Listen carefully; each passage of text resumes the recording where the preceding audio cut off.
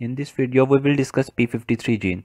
Firstly, we will see that what a P53 gene actually is. Then we will discuss the role of P53. Then we will see that how P53 works in a normal cell, and we will see that what is the pathway involved in the working of P53 in response to DNA damage. At last, we will discuss that how mutations in P53 leads to cancer. So let's start with the definition. P53 is a tumor suppressor gene whose product is a protein that inhibits the neoplastic transformation of cell. Now let's discuss the role of P53. Here you can see that the initial event which stimulates the P53 to work is DNA damage. Whenever the DNA gets damaged due to radiations or any physical factor, this P53 protein is activated and it tries to limit the change to genome, the damage to genome. Now for this purpose, the P53 protein plays two important strategies. The first strategy is that it induces the activation of DNA repair enzymes, and meanwhile it puts a temporary arrest on cell cycle. This temporary arrest of cell cycle is called quiescence, and the significance of this strategy is to give enough time to DNA repair enzymes before next cell cycle that DNA damage is recovered. Now you can imagine that sometimes DNA damage is so extensive that even DNA repair enzymes are unable to correct it. So here P53 protein plays its second strategy, that it inhibits the cell cycle permanently. This permanent cell cycle arrest is called senescence. Meanwhile, it programs the cell with damaged DNA to die by apoptosis. So overall, these two strategies by P53 help to limit the damage to DNA. Otherwise, the cells with damaged DNA would keep on dividing to form a colony of mutated cells, which is called neoplasia. As P53 helps to limit the proliferation of cells with damaged genome, so it is also known as guardian of genome.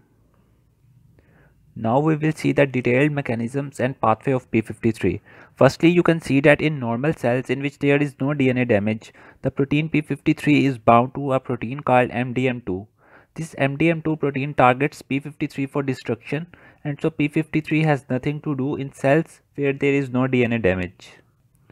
So let's see that how DNA damage activates P53 and how P53 helps to counter the effects of DNA damage. So you can see that whenever there is DNA damage, there are some sensor proteins in cells that detect the damage to DNA. One of these classical sensor proteins is ATM. So whenever these sensor proteins detect DNA damage, they are activated and they cause post-translational modification of P53. After P53 protein is modified by these sensors, it no longer remains bound to MDM2, so P53 is released from MDM2 and persists for a long time to play its role.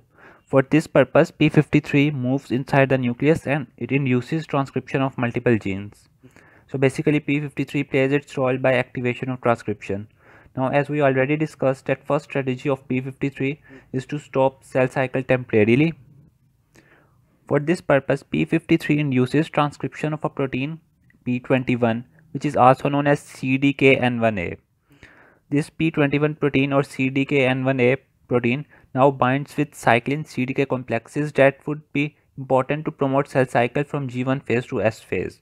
But now as P21 is inhibiting these, so cell cycle is arrested at G1 phase, and this temporary arrest of cell cycle is called quiescence, as we have already discussed.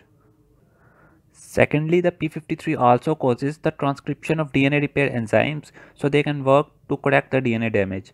Thirdly, when the damage to DNA is not repaired even by the first strategy, this P53 increases the transcription of several genes that permanently inhibit cell cycle. And at last, P53 causes transcription of pro-apoptotic proteins that signal the cells to die. So this is the pathway by which P53 performs its function. Now let's see that how mutations in P53 leads to cancer. Suppose there are mutations in both alleles encoding P53 protein.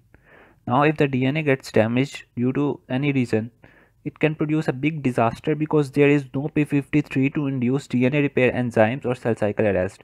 So mutated cells will remain permanent and divide continuously to form a colony of mutated cells that will be called as a tumor. Now after we have discussed the important role of P53, the significance of mutations in P53 are beyond any doubt. The amazing fact is that 70% of all cancers have mutations in P53 and remaining 30% of cancers have mutations in the other proteins that work upstream or downstream to this P53 pathway. So this is the importance of P53. This concludes on our discussion on P53.